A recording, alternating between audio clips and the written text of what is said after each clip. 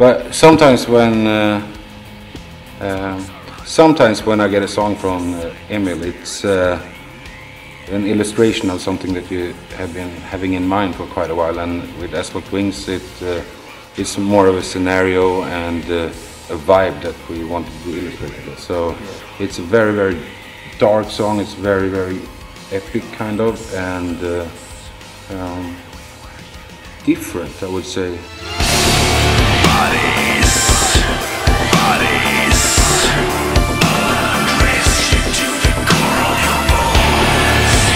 Bodies has been rewritten a couple of times, and in the end it's also, I think every track on this album is more about situation than actually different scenarios and actually dealing with a topic or like preaching something. So with Bodies, it's like a reoccurring nightmare that I've had, and when I got that song, it was like, okay, I pin it down in words, and that's like, it lives in symbiosis. So it's very, very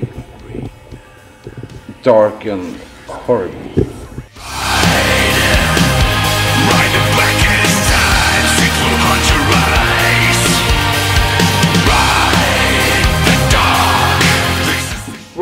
What? Temple of the Insects. Temple of the Insects is one of the more like outgoing songs of the album. It's more like a party in Inferno or something. It's Dante on acid or something. I don't know how else to explain it. It's very, very simple, it's very destructive, and it's a dynamic tune that makes your mother and father strip and have intercourse.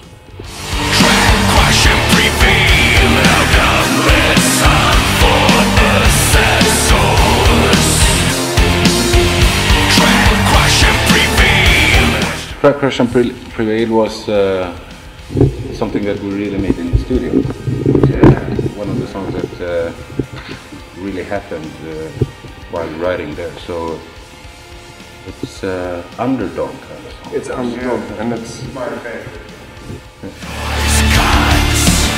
Steps the darkest, sickest parts of you.